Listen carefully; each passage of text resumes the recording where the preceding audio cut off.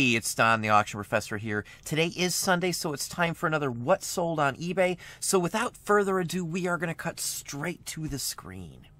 Alright, so here we are. This is the first item. This is an Atlantic and Pacific Tea Company, the A&P Company card. This is an advertising Christmas card that was given out at their stores.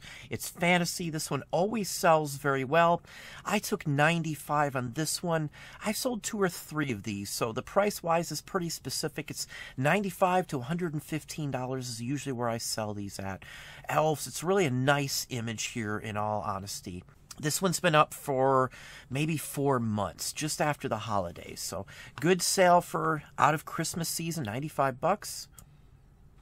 National Geographic, this one did sell for $24.50. It has the map, and it's from 1941. So the map adds probably doubles the value on here. I paid just a few cents for this. I bought a bunch of these. These are usually cheap. The only ones of these that I mess with are World War II era with ads and such forth. The military content's what most people want.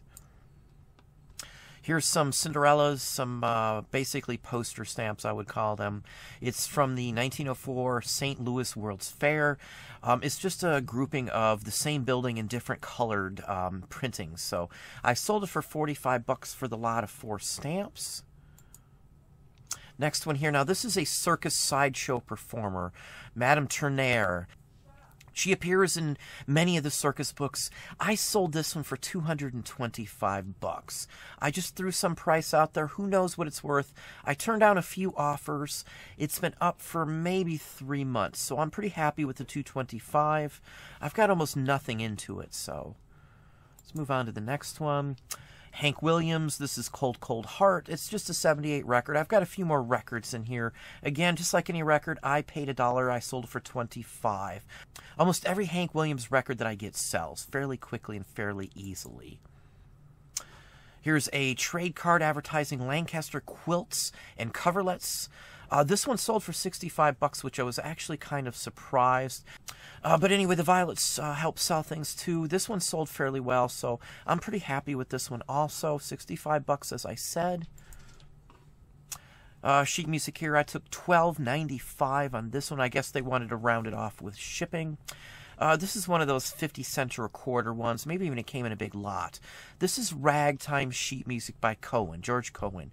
Well collected, even in the condition this one's in, which isn't very good. It's got a corner missing and some basic rough edges. They still sell. People will still play these. These are the only way to get this music here at all. You can't get a played copy of it.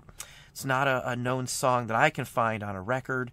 And the sheet music very rarely shows up. So, you know, even when they're junky like this, I still am able to sell them. Micronaut parts, 1978 toy. Now, I bought a couple of these sets, and I just take them apart every time I get them and list them in parts. And they always seem to sell a couple part sets a month. So I'm making 30 or so bucks a month out of, say, $1 or so in listing fees total for all the items up. If I have multiples of the same part, it's just a quantity listing. So I'll have, you know, quantity 10. Each bid is for 1. So another good one with some toys. Vintage postcard. I took $11.75 on this one, plus shipping again. Everything I charge shipping on. Now here is a Carmen McRae. This is a jazz one. This is Blue Moon by her. For some reason, all of these early EPs, these jazz blues style like this, end up going to Japan, to the same couple people. I've got 3 or 4 people that buy all of these early 45s, as long as the condition's right. And they'll pay almost as much as they paid for the actual record to get it shipped to them. Again, this one did sell for $24.50, plus they spent almost 20 bucks to have this shipped to Japan, and that's literally the cheapest way that I will ship anything, first class international. I do ship straight to Japan as well. I do not do the global shipping program for Japan. I always ship to them straight. They show tracking to the door. I've never had an issue with a package loss going to Japan, and I've shipped to Japan for 20 years, so it's one of my favorite ones to ship to, in all honesty. Just a keychain, just a Junko one. Again, this is like a quarter or something. Maybe not even that much. So anyway, $5 plus shipping. Here is an advertisement for the Grand Union Hotel in New York City. This one I took 25 for. I probably would have held out for a little more, but I've got 2 of these. So I'll put another one up now that this one's gone. Again, 25 bucks. 4th of July postcard, I took $24.50 on this. I had a small sale on it, so no big deal. I was happy with $24.50 out of this. This was $1 or less, as typical almost every one of my postcards are. Here's another postcard. This one I took 40 on. This is Dudley Murphy's Holiday House in Malibu. Most any of the Malibu ones like this do very well. 40 bucks. It's a chrome too, so it's more a 50s or newer postcard. You can pretty much tell by the looks of it. Rather interesting. It'd be a nice place to stay, in all honesty. It overlooks the water, so rather nice one for 40 bucks. Another sheet music, Ever-Lovin' Blues. Another interesting topic. I took $17.50 on it because of Cupid, I'm sure. I should have had Cupid in the title. It's a little dark too, but it's sold, so I guess I'm happy with that. And again, as I said, we are fixing all of our listings with darker or dirty-ish images like this, so this would have been fixed in the next couple weeks if it hadn't have sold. Here's a lot of Spanish Latin records. Sergio Nostroza. I'm not sure if that's pronounced right at all. I'm not going to try it again. But I took 30 bucks on these. These are up for a little while. You never know what these foreign ones are going to sell for. 50 cents a piece I paid for these, as well as a whole bunch of other foreign ones. Most of the time, the foreign ones I can get relatively cheap and still take a chance, and they usually sell for decent money. Foreign ones you can always tell by that center. This is a 45 with a 33 built-in, basically, inset adapter for it. So you'll see those with that broken out, or you'll see ones that have 4 points instead of just those 3. Some of the British ones actually have a triangle in the center that you could bust out if you didn't want it. I'm fine with the 30 bucks. I have $1 invested into it. Now here's a Marvel comic. This one I took 225 bucks for. These ran from say 145 to 315 bucks for this exact same one. Now there was somebody who had a slabbed one, a CGC or something like that, that he couldn't sell, and he was trying to get like 350 or 400, I think, for it. So I'm happy with that. I paid $1 for this. This is one of those titles that most people miss. It's a Marvel comic books, and it's a sci-fi. Most people think it's romance, but it's romantic tales of fantasy. Some of the covers are painted covers. They're all fanciful. Rather interesting in my book. I was happy with this one. Rather happy when I saw this for $1.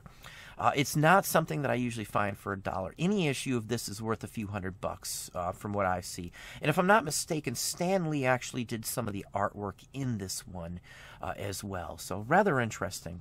225, as I said. Postcard, again, I think I took $17.50, if I'm not mistaken, on this one here. Just the inside of a terminal. Now here's a 78. Now this is a different kind than most you will see. This is a standard disc. The hole in the middle there is much bigger than any other that you will find, and you will need a special spindle or a special spindle adapter, which I've never seen in my life, to play this. You could rig something up, I'm sure, but it's just complicated, I would imagine. And you can see most of the one-sided ones like that have this, whether it's RCA Victor or any of the brands, the one-sided ones usually have an embedded label on the back side of it. It's usually what you find. This is a standard, just about 10-inch 78 one-sided disc from about 1915, 1920-ish, I would gather. Maybe a hair earlier, like maybe 1909, 1910 at the very earliest on this one here. Now you'll see dates on it up there, 1902. I would say this was pressed later than that. Here's another lot of 8 of those records. I sold these 8 for 50 bucks. I paid 50 cents for these. Usually these standard discs I pay less for because you can't play them. I can never play test these. Just because I'm not going to mess around with trying to get it on there and mess up a needle. A needle for a record player costs a few bucks, 30 to say 100 bucks for a decent needle, depending on your player, of course. So next one's a promotional item from Ked's Shoes. It's a shoe line.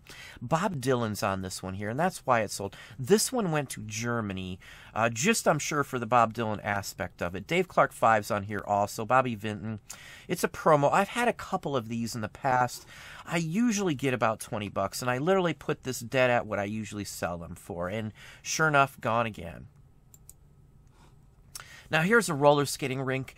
This one, somebody sent me a $25 offer and I sold it straight out. California. I wasn't worried. I knew it would sell. I just let these ride. I sell a roller skating label probably every 2 or 3 days on average. Every 2 or 3 days, all year round minimum. Let's move on to the next one here.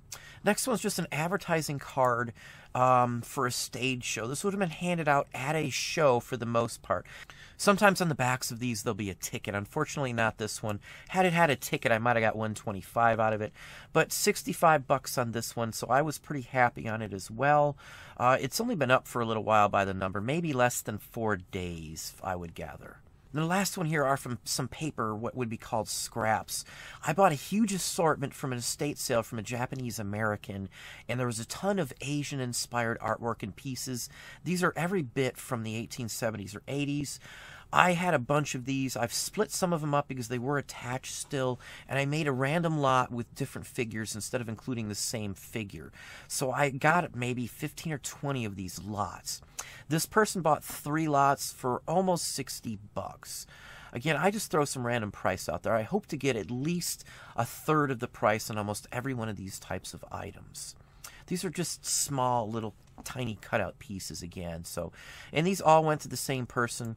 This week, too, I had, I think, 6 big purchases. The last big purchase was 17 items going to the same person. I had another person that bought religious items that settled up for 12 items all at the same time. This one is 3. And some days, as I said before, I'm selling maybe half of my items to the same person or a couple of different people. My rate of return customers is almost up to 35% right now, so I can't complain. But that's what I have for you. Well, there you go. There's some more items that we sold this past week. Hopefully that gave you some ideas and some thoughts. If you enjoyed the video, please hit that like button down below. You can also hit the bell icon to be notified when I post new content or go live. Subscribe and tell a friend.